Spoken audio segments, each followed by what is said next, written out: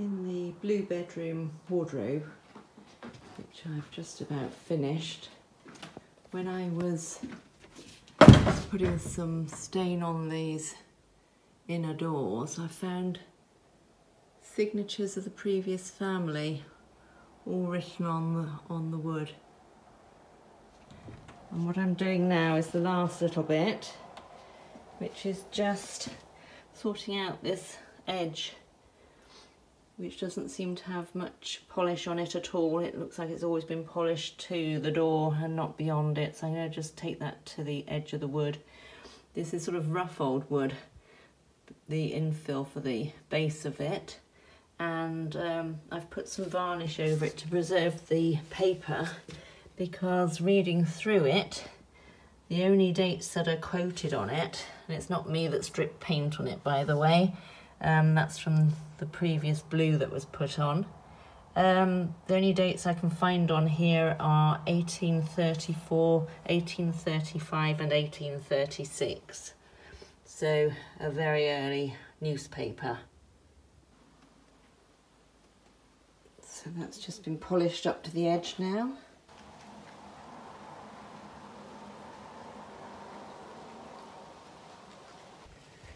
Just walking across this courtyard this morning, which is over towards the big barn here, and I noticed a bit of something in the ground here. It's metal plate, so I'm just going to have a little exploration there, see what that is. Well, that's uncovered it. I don't know what it is yet.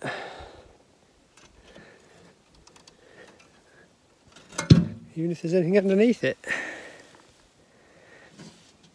Oh.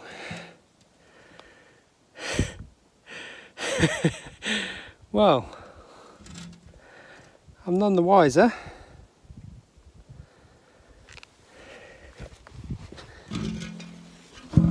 Anyone got any ideas what that is?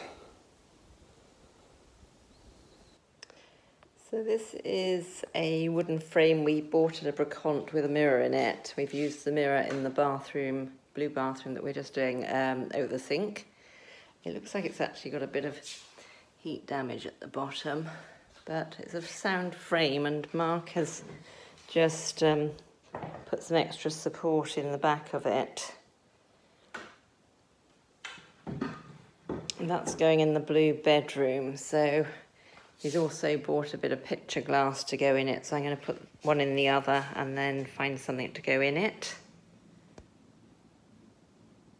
So I've carefully slid the glass onto a nice thick bit of cardboard. I'm going to cut that out to size. I've given the glass a clean with a bit of vinegar, and then that thick bit of card will give me something to stick all my advertising boxes onto.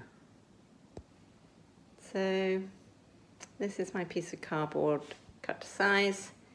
This is my pile of boxes that look like a load of tat, but they are incredibly old, and I would like to do something with them if I possibly could. So these are boxes that clothes have been delivered in.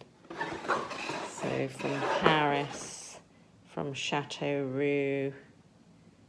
Look at this lovely illustration.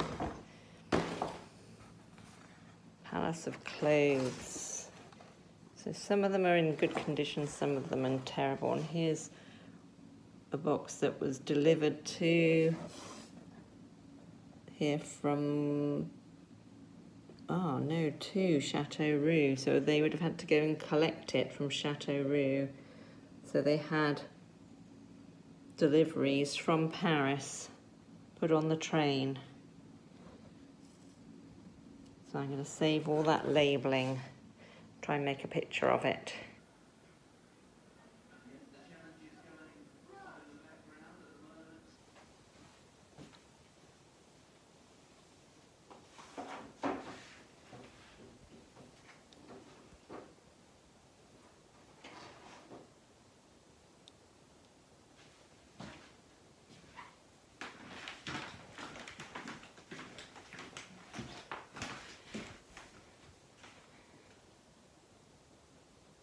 good.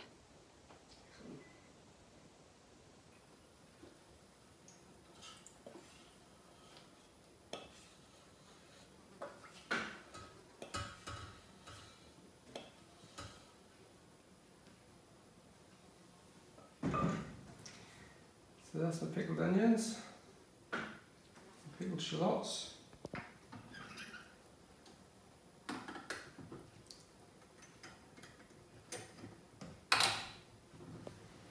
Job done. Leave them for a month and we can try them.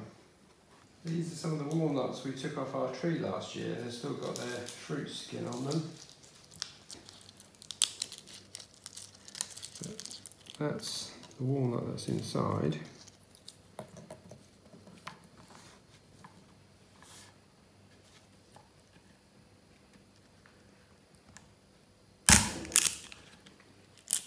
That's a better one. Look at that. That's a nice walnut.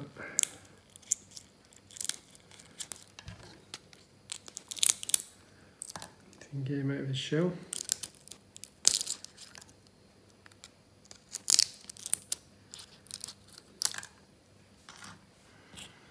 There we go.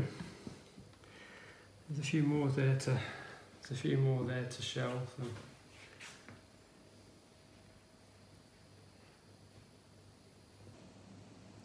After all that shelling,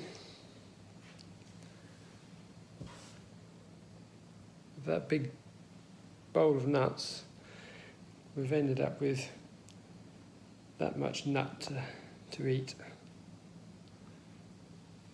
But hey ho, and Barbara's going to use all the shells, so she's kept them in pairs, and she's going to use them all so she can put them all back together again. Our next lot for the cupboard, so we've got our pickled shallots and our walnuts.